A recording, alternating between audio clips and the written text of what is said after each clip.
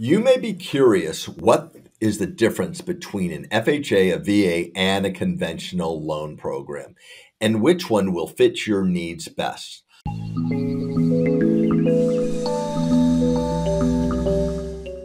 I'm Clay Robison, your mortgage sensei, and today we're going to talk about the difference of FHA, VA, and conventional loan programs and which loan program would work best for you.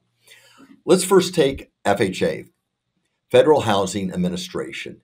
These are phenomenal loan programs where it only is required to have 3.5% down funds to purchase as long as you have a 580 FICO or higher.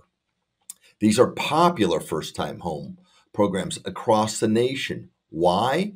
Because most people don't have the required 20% down to go conventional. Also with an FHA loan is that it's insured by the Federal Housing Administration. So what that means is the FHA will require you to have mortgage insurance. FHA refers to that as mortgage insurance premium.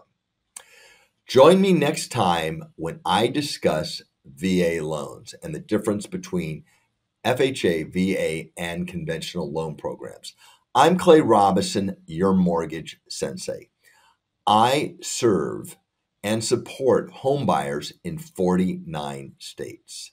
If you would like further information and clarity on this topic, book a call with me below.